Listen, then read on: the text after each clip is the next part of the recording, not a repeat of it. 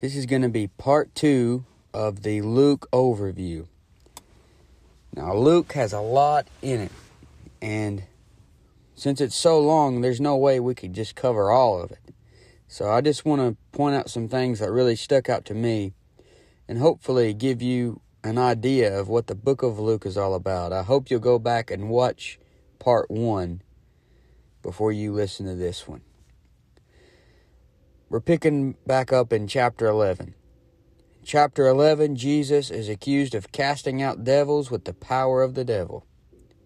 Just like many times today, they accuse the things of God to be the things of the devil. They call evil good and they call good evil.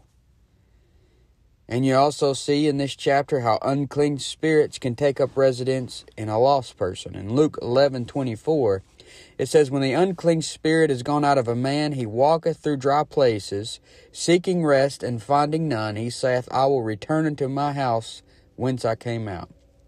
So notice, it calls the lost person's body his house. So a lost man's body is the housing of unclean spirits, like a saved person's body is the housing of the Holy Spirit. And I believe a Christian can be devil-possessed in the sense that the devil can get a hold of his flesh, but he can't get the man's soul, and he's not going to be able to just indwell the saved person like he does a lost person. But I mean, the unclean spirits can get a hold of a saved person's flesh. So you don't want the unclean spirits hanging outside of your house. You don't want them inside your house like a lost person. And you don't want them outside of your house either. It's just like your physical house. I mean, you don't want to go outside and see a bunch of thugs in your front yard. You obviously don't want them in your house, but you don't want them in your front yard either. There's no telling what they could do to the outside of your house. That's just like the unclean spirits in your house of your body.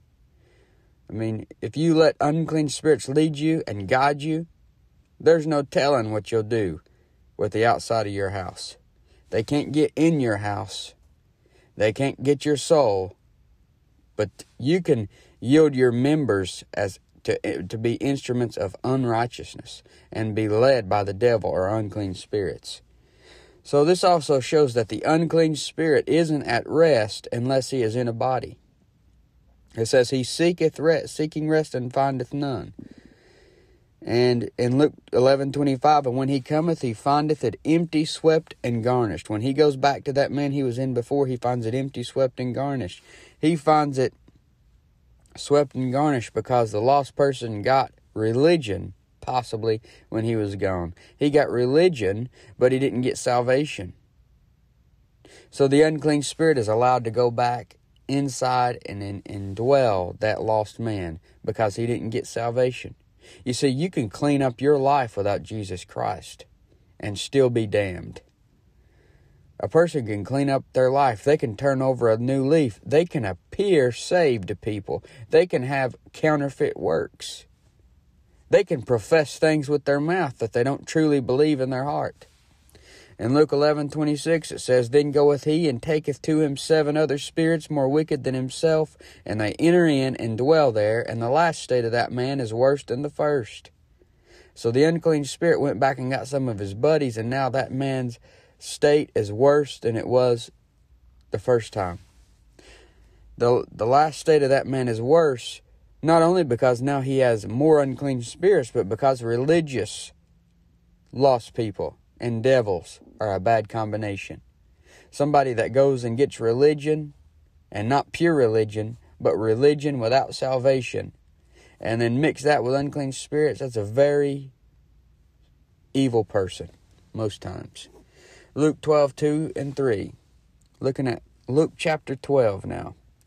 It says, "For there is nothing hid that shall not be revealed, neither hid that shall not be known. Therefore whatsoever ye have spoken in darkness shall be heard in the light, and that which ye have spoken in the ear and closets shall be proclaimed upon the housetops. You think you're alone, but someone is always watching. Who sees you sinning? If you're alone in your room, who sees you sinning? The Lord sees it. Angels see it. Unclean spirits see it. I mean, possibly even the government sees it and hears it now. I mean, you got the iPhone. It's listening to everything you're saying. Your TV's listening to what you're saying. Your remote controls listen to what you're saying. I mean, they've got the voice control now where you just say what you want to watch and it comes on the TV. Somebody's listening. Somebody's seeing it. Your neighbor could be watching for all you know. You never know who's watching. But you know, for one thing for sure, the Lord is always watching. And nothing is getting by him. God has evidence against man, and you're guilty. You say, well, I don't leave any fingerprints. I don't leave any evidence. Don't you know that God is the one that made the fingerprints? Job 37:7 says, He sealeth up the hand of every man, that all men may know his work. He's the one that put your hand together and made it unique from everybody else's. In Luke 12:4-5, he says, And I say unto you, my friends, be not afraid of them that kill the body, and after that have no more that they can do. But I will forewarn you, whom ye shall fear. Fear him, which after he hath killed hath power to cast into hell. Yea, I say unto you, fear him. This shows that hell isn't just the grave. You're not just being buried in the ground. If you're lost, you're going to go to hell and burn. He says, fear him, which after he hath killed, hath power to cast into hell. After he kills the body, he casts the lost into hell. It's not just going to the grave.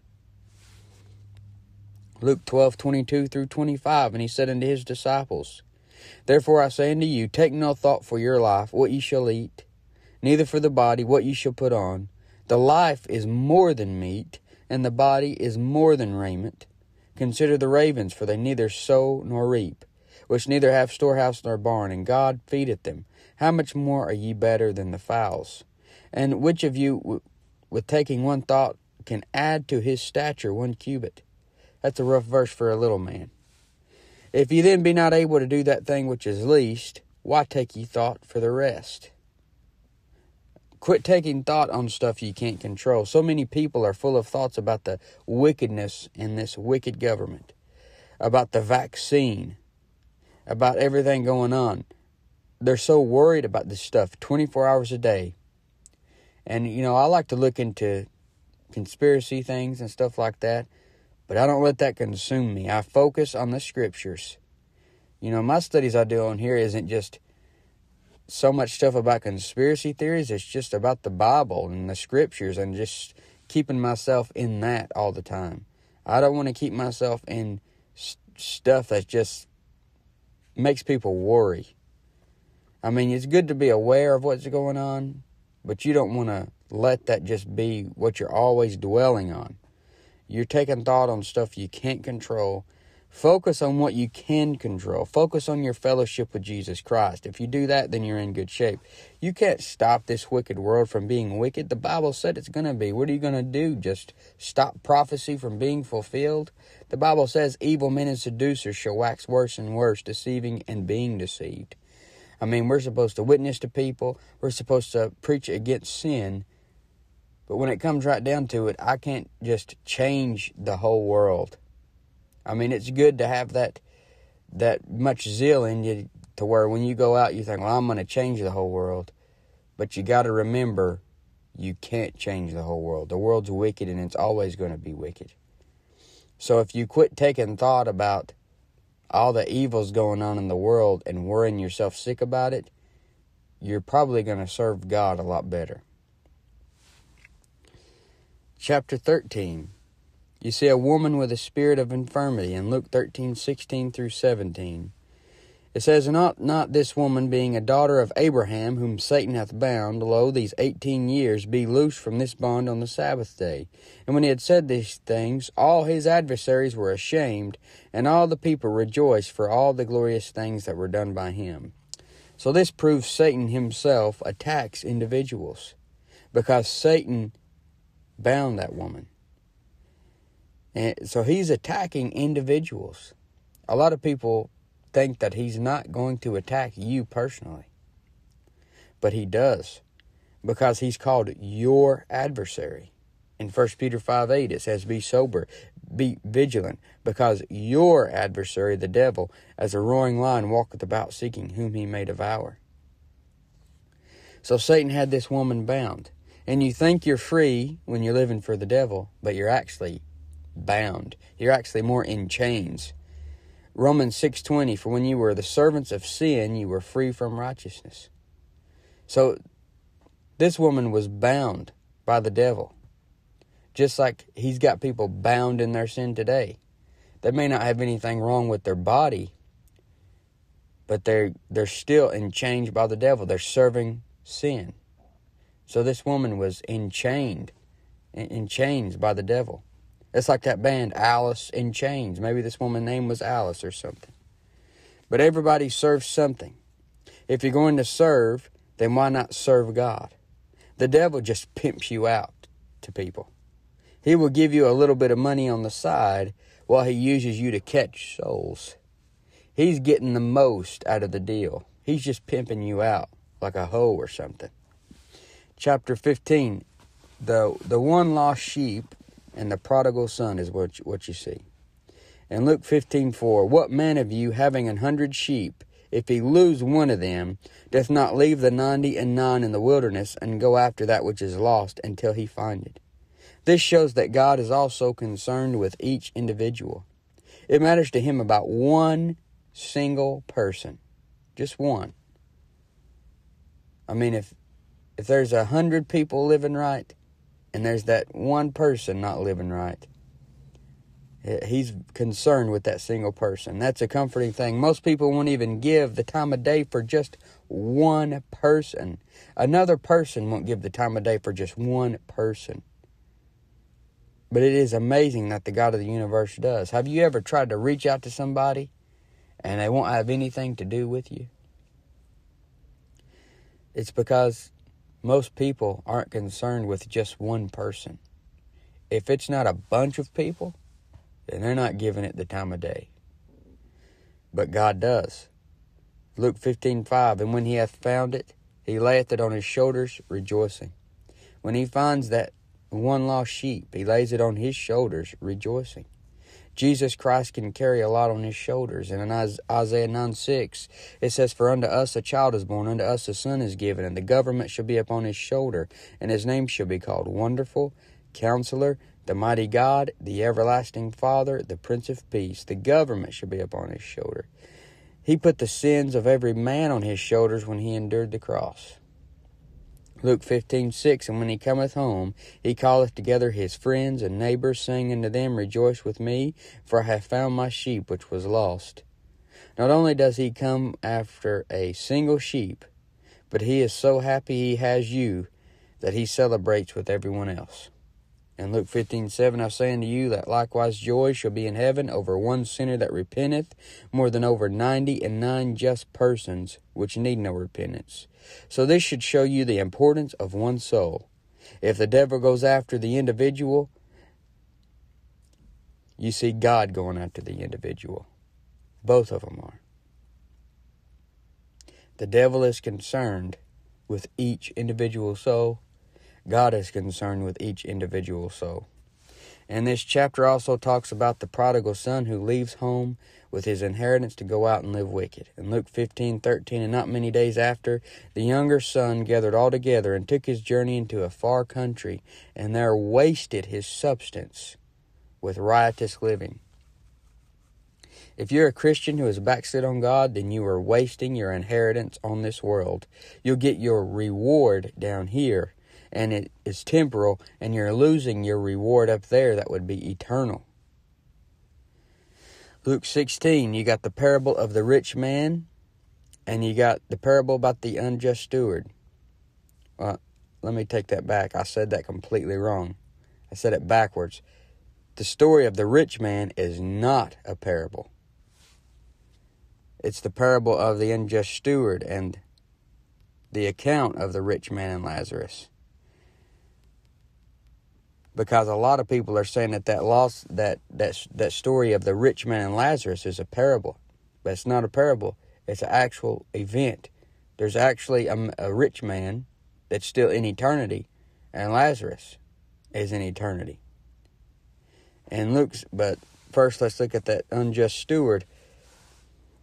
In Luke 16:13, it says, "No man can serve two masters, for either he will hate the one and love the other, or else he will hold to the one and despise the other. You cannot serve God and mammon." So mammon is riches and wealth. You can't serve God and serve money at the same time. God may give you money, but if you're getting it crookedly, then you're not serving God. You're not serving God if you're getting money crookedly.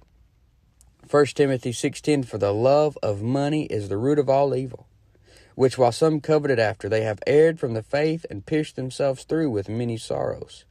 Luke 16 also has the famous story, as I said, of the rich man and Lazarus. It's not a parable. He's not just coming up with a illustration here that's a fake story. This was a real event. The rich man is still in the same hell that he was in back then. In Luke 16:22 and 23, it says, "And it came to pass that the beggar died and was carried by the angels into Abraham's bosom. The rich man also died and was buried. And in hell he lift up his eyes, being in torments, and seeth Abraham afar off and Lazarus in his bosom." The rich man not only died and was buried, but lifted up his eyes, being in torments. He could see, he could feel, he was thirsty. He can still see and feel, and he's still thirsty. Luke 16:24, "And he cried and said, Father Abraham, have mercy on me, and send Lazarus, that he may dip the tip of his finger in water and cool my tongue, for I am tormented in this flame." You see these accounts of people who claim to have died on the operating table or something, or been in a car wreck and died and their heart stops, and they see things after their heart stops, but most times it doesn't line up with the Bible at all. One time I heard this guy talking about how he died and he woke up in this cave and there's water dripping everywhere, and he said he knew he was in hell. I don't know where he was. He was just in some place in his mind, but that wasn't hell because there's no water in hell. In Luke 17, the Lord talks about his day. Luke 17:24, "For as the lightning that lighteneth out of the one part under heaven shineth unto the other part under heaven, so shall also the Son of Man be in his day." And he compares it to the days of Noah. In Luke 17:37, "And they answered and said unto him, Where, Lord? And he said unto them, Wheresoever the body is, thither will the eagles be gathered together." This is a reference to when the fowls are filled with the flesh of the dead carcasses at the second coming of Jesus Christ. And you know what Noah does? When he lets that raven out of the ark and it doesn't come back, it's feeding on them dead carcasses out there. When Jesus Christ comes back at the second coming and he's slaying those God haters, those fowls are going to come down and be filled with the flesh of the enemies of God. In Luke 18, you got the great story of the Pharisee and the publican. In Luke 18:10 and 11, "Two men went up into the temple to pray, the one a Pharisee and the other a publican. The Pharisee stood and prayed thus with himself, God, I thank thee that I am not as other men are, extortioners, unjust, adulterers, or even as this publican." He said, I thank thee that I am not as other men are. One of the things he called them was unjust. However, he is unjust. Ecclesiastes 7:20, "For there is not a just man upon the earth that doeth good and sinneth not." He's thanking God for not being unjust as other men are, when in Ecclesiastes it says, "For there is not a just man upon the earth that doeth good and sinneth not." I thank God that He's helped keep me from making a bigger mess than I already have. That's about as far as you can go with it. You could have made an even bigger mess if God hadn't helped you in some way. But there is one thing I know, and I can't say about myself. I can't say that I'm just. I'm not just in the sense of my flesh. The only way I'm just is if you're looking at my soul. It has the righteousness of Jesus Christ on it. My life, my state is something else. It's unjust. My flesh is wicked. The old man is wicked. It's the new man. It's the new creature inside that's holy and perfect and sinless. And that's what's getting me to heaven, is the new man. This flesh is unjust. And this Pharisee says, I fast twice in the week. I give tithes of all that I possess. He does all this stuff to be seen of men, though, and with the wrong motives. Good works with the wrong motives aren't going to do you any good. Luke 18:13, look at the difference. And the publican, standing afar off, would not lift up so much as his eyes into heaven, but smote upon his breast, saying, God, be merciful to me, a sinner. That's the right attitude. Come to God humble. It says, and I'll tell you, this man went down to his house justified rather than the other. For everyone that exalteth himself shall be abased, and he that humbleth himself shall be exalted. Quit trying to exalt yourself. Quit trying to brag to other people about yourself. You're not going to be exalted that way. Nobody's impressed by you. Nobody wants to hear you bragging about yourself. In this chapter, you also see the story of the rich young ruler. He counted his material things more important than anything else. In Luke 18:24 and 25, and when Jesus saw that he was very sorrowful, he said, How hardly shall they that have riches enter into the kingdom of God? For it is easier for a camel to go through a needle's eye than for a rich man to enter into the kingdom of God. There is a country song that's so stupid that mocks this verse. And he talks about how money can't buy everything. But he says, but it can buy me a boat and a truck and all kinds of other stuff he says that I can't remember. So this country singer is someone that knows some of what God said, but yet he's rejecting it. He's making a mockery of it. He's worse than the rich young ruler. He didn't learn from the word or the mistakes of others. He says money can't buy everything, but it can buy me a boat and a truck and a gun and a house.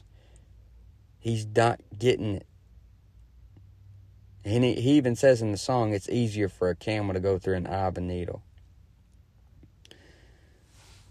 So that's someone that is a Bible rejecter. That song is just as ungodly as Marilyn Manson ripping a Bible on stage. It's just packaged different.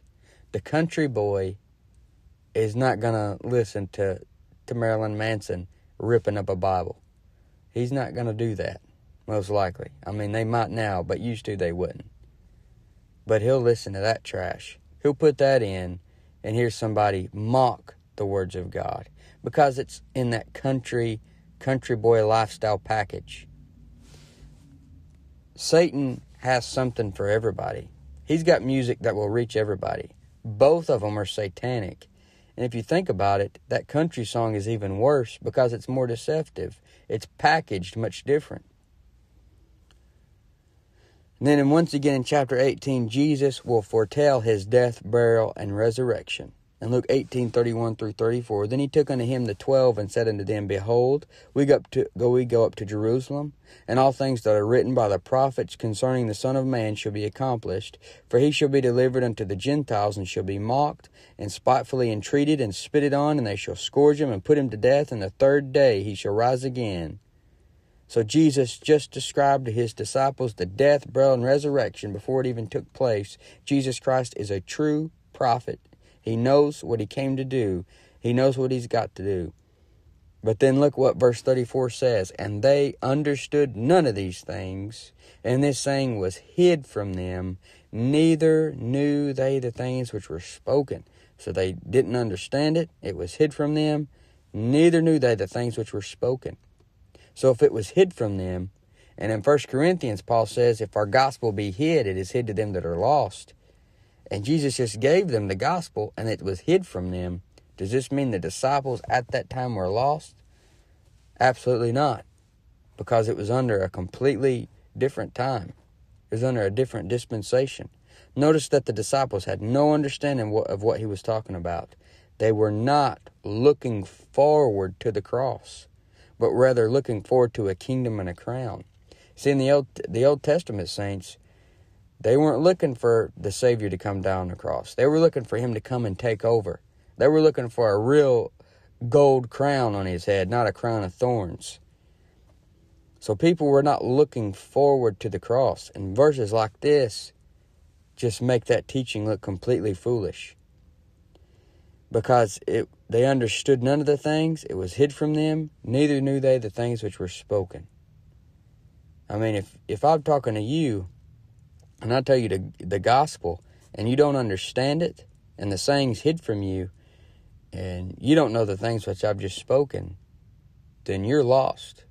Because today, if you don't understand that gospel, you're not saved. I mean, if I go up to somebody and they tell me they're saved, and I say, well, what saved you? And they say, well, living a good life or being baptized. When I say, don't you know Jesus Christ died on the cross for your sins? He was buried and resurrected. And they say, no, I didn't know that. Well, obviously that person's not saved because they don't even know what saves them. They don't even know why they need to be saved. But it wasn't the case for the disciples. They didn't understand. It was under a different setup. And it was hid from them. It wasn't because they were stupid that they didn't understand. It was hid from them. You see, you don't understand these things because you're smart. You understand them because God revealed it to you and He didn't reveal it to them. Luke 19, Zacchaeus has Jesus over for dinner. Luke 19, 5-7, and when Jesus came to the place, he looked up and saw him and said unto him, Zacchaeus, make haste and come down, for today I must abide at thy house. And he made haste and came down and received him joyfully. And when they saw it, they all murmured, saying that he was gone to be guest with a man that is a sinner. So more proof that Jesus Christ believed there was so much value in the soul of one man. Not only would he feed the 5,000 and affect a whole bunch of people at once, but he would go and deal with one soul. In his 33 years of life, he thought it was important enough for him to take time to go and deal with one soul. And of course, the Pharisees accused him of hanging out with sinners. Jesus took time for sinners, but he didn't participate in their sinful activities. Luke 20, in chapter 20, men try to catch Jesus in his words with hard questions. They ask him who gives him authority. They ask him if they should pay tribute to Caesar. They ask him a hard question about marriage and who will be wife and husband in the resurrection. And he answers all the questions so well that he stumps them. Sometimes he answers a question with a question. And he also warns about the scribes. He says in Luke 20, 45-47, then in the audience of all the people he said unto his disciples, beware of the scribes, which desire to walk in long robes, and love greetings in the markets, and the highest seats in the synagogues, and the chief rooms at feasts, which devour widows' houses, and for a show make long prayers. The same shall receive greater damnation. Some people, they love to walk around in clothes that show they have some high-up position of authority. They love the VIP section and the seats right up front where they can get their most attention. Everything they do is for show. They can't just pray. They have to put on a big theater-type prayer. When the prayer is a prayer in public, they've got to act like it's a big show, a big theater play or something. These lost religious people are the ones who actually receive greater damnation that Jesus is talking about. So this proves that not everyone will experience the same pain in hell. Some parts of hell are worse than others. I mean, I don't believe a lost man who has good morals and goes to work every day and provides for his family and did some good things, he's still going to hell, but obviously he's not going to go to as bad of a hell as the Pope's going to. I mean, the Pope is deceiving billions of people. That country boy that's just lost, you always affect people with what you do, but he's not going to experience a greater damnation like these lost religious people who are leading millions of people to hell. Luke 21, the poor widow cast in all that she has. And Jesus explains that how even though this woman only put 2 mites in, she actually put in more than everyone because she put in all that she had. And Jesus explains also what will come to pass in the last days in this chapter. he describes how many will come claiming to be Christ. You're going to hear of wars and commotions, nations against nation, kingdom against kingdom, earthquakes, famines, pestilences, saints delivered into prisons, but people being betrayed by their own family. Saints are going to be hated for his name's sake. And he goes on to explain his second coming in Luke 21:25 through 28. And things you need to realize is that this isn't describing when the Lord comes back to get us at the rapture. It's actually describing when he comes back with us at the second coming. In Luke 21:25 it says, "And there shall be signs in the sun, and in the moon, and in the stars, and upon the earth distress of nations, with perplexity, the sea and the waves roaring." You see, in this time period that he's talking about, this future time period, God goes back to dealing with Israel, with the Jews, and there will be signs. Notice it says, "And there shall be signs in the sun, and the moon, and in the stars." Me and you, we're not looking for a sign, but somebody is. In 1 Corinthians 1:22, it says, "For the Jews require a sign." In Luke 21:26, it says, "Men's hearts failing them for fear, and for looking after those things which are coming on the earth, for the powers of heaven shall be shaken." Everything is going to be leveled. All these movies that Hollywood advertises are copying the most horrifying event in history, and that is the second coming of the Lord Jesus Christ. Movies like 2012, San Andreas, The Day After Tomorrow, all those disaster movies are a Sunday school picnic compared to when Jesus Christ comes back. I mean, there's going to be an earthquake, so mighty an earthquake and so great, Revelation 16:18, such as was not since men were upon the earth. Luke 21:27, "And then shall they see the Son of Man coming in a cloud with power and great glory." Revelation 1:7 says, "Behold, he cometh with clouds, and every eye shall see him, and they also which pierced him." Luke 21:28, "And when these things begin to come to pass, then look up and lift up your heads, for your redemption draweth nigh." These events, this is talking about the second coming of the Lord Jesus Christ, when he comes down to take over. And he comes down with us on white horses. Luke 22, you got the plot to kill Jesus. You got Judas betraying Jesus. You got the Lord's Supper and the disciples talking about who is the greatest. And Jesus also foretells about Peter's denial in this chapter. So notice the patience the Lord has, that we see he has just in this chapter. He has all these big shots wanting to kill him. All these people want to kill him. One of his own disciples is betraying him for money. He foresees Peter denying him. And the rest of the disciples are just wondering which one of them will be the greatest. And he foresees that he's going to be taking the Lord's cup of wrath on him. And he's praying so hard that his sweat is as great drops of blood. I mean, talk about a bad week, a bad day. Remember all this when you think you're having a bad day. Look at what all the Lord goes through just in this chapter. Luke 22:43, "And there appeared an angel unto him from heaven, strengthening him." Wouldn't it be a blessing to get to be that angel? I mean, he could go back up to heaven and talk to other angels and say that he is the angel that went down and strengthened Jesus Christ. But if you're a born-again believer today, then Jesus Christ is the one that strengthens you. But you can strengthen his influence wherever you are just by preaching his name. You can do the same thing that angel did. And Judas comes to betray Jesus Christ with a kiss in this chapter. Judas greeted Jesus with an unholy kiss. You know, Paul talks about greet one another with an holy kiss.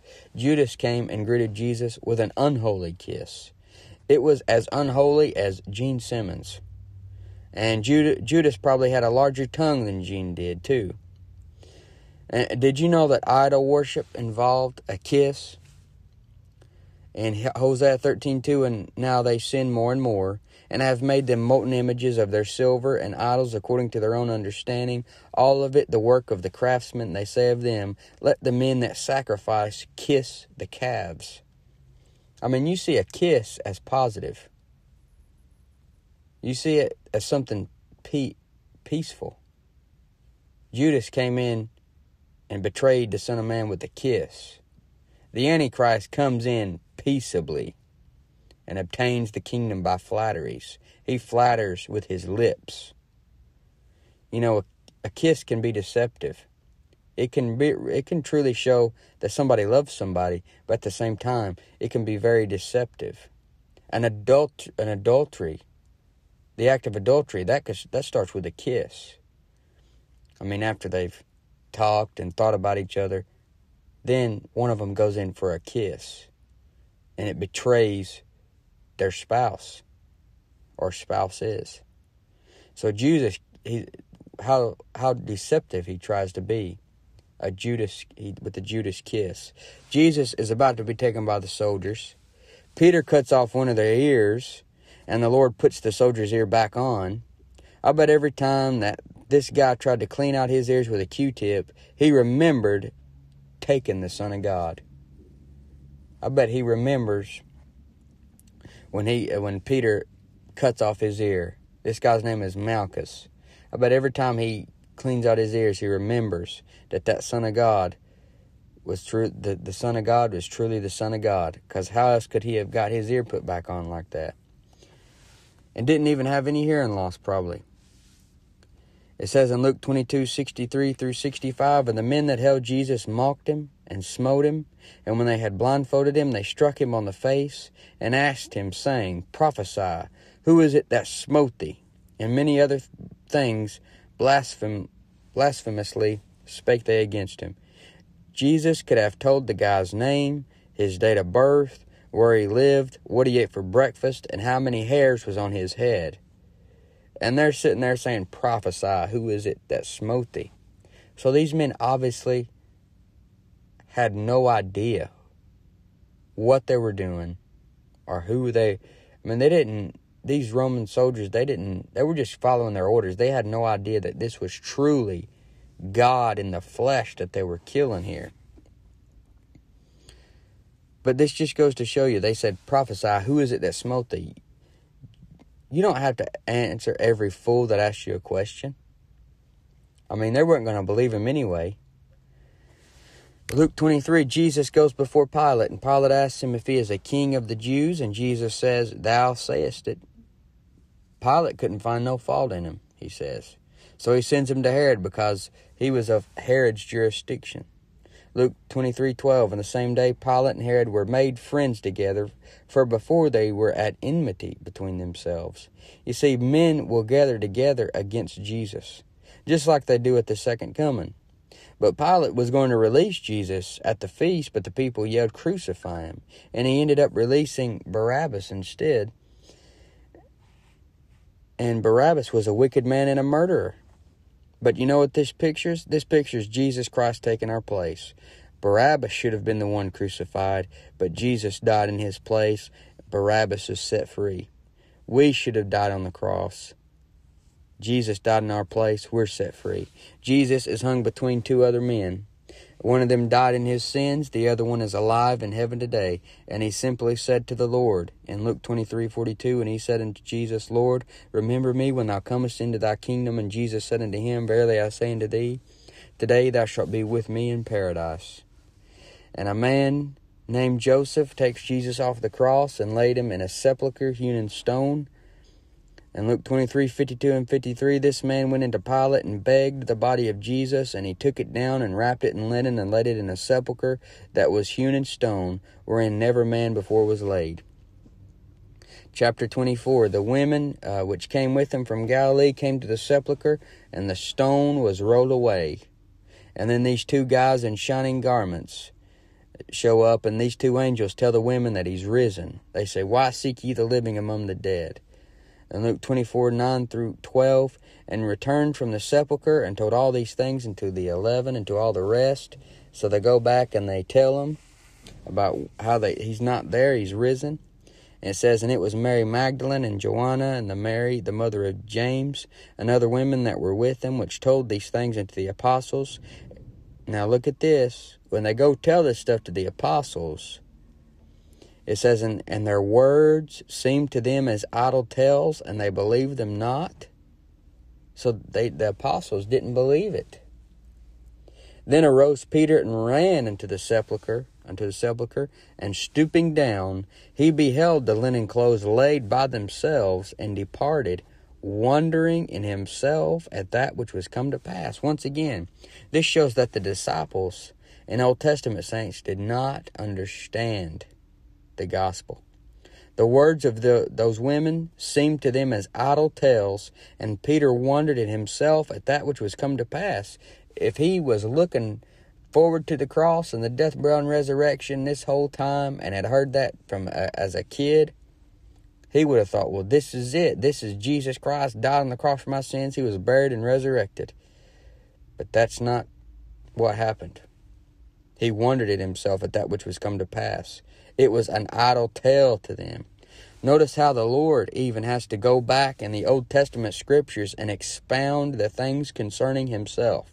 The Old Testament saints did not understand that the Savior had to come down the cross, be buried and resurrected before he takes the throne. It says in Luke 24:25 through 27, Then he said unto them, O fools and slow of heart, to believe all that the prophets have spoken, ought not Christ to have suffered these things, and to enter into his glory? And beginning at Moses and all the prophets, he expounded unto them in all the scriptures the things concerning himself. So Jesus had to go back and look at Genesis, Exodus, Leviticus, Numbers, Deuteronomy. He had to get in the Psalms. He had to go through all the scriptures and explain to them the things concerning himself. All this stuff was hid from them.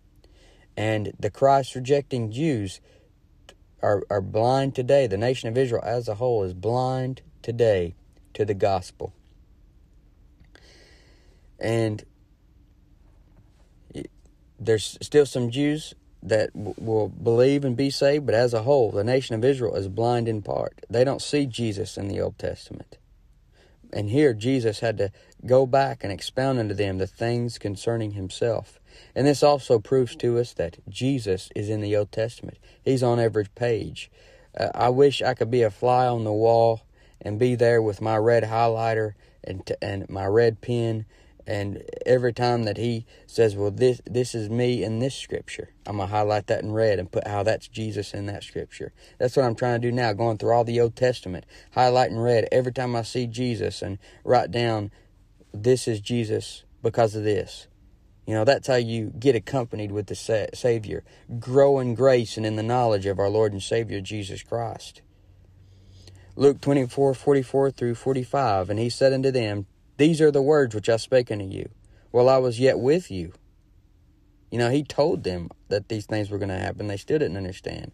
That all these things must be fulfilled, which were written in the law of Moses, and in the prophets, and in the Psalms concerning me. So it wasn't just in the law of Moses that he's talked about. It's also in the Psalms. And it's also in the prophets, Isaiah, Jeremiah, Daniel, Hosea, Joel, Amos, Obadiah, Jonah, Micah, Nahum, Habakkuk, Zephaniah, Haggai, Zechariah, Malachi. He's all through the Old Testament.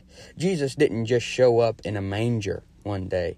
He's the Alpha and the Omega. He's the beginning and the ending. He's the first and the last. He's always been here and he's always will be. In Genesis 1:1, in the beginning, God created the heaven and the earth. All things were made by him and for him, and without him was not anything made that was made. In the beginning was the Word, and the Word was with God, and the Word was God. Jesus Christ has always been here, and he always will be. Then it says in verse 45, Then opened he their understanding, that they might understand the Scriptures. And that's what I pray for. God, open to me understanding so that I can understand the Scriptures. We don't know anything about the Bible because we're smart. We know it because he opened our understanding about it. The disciples, most likely, were much smarter than us, but it was hid from them. God had to open their understanding. He has to open our understanding.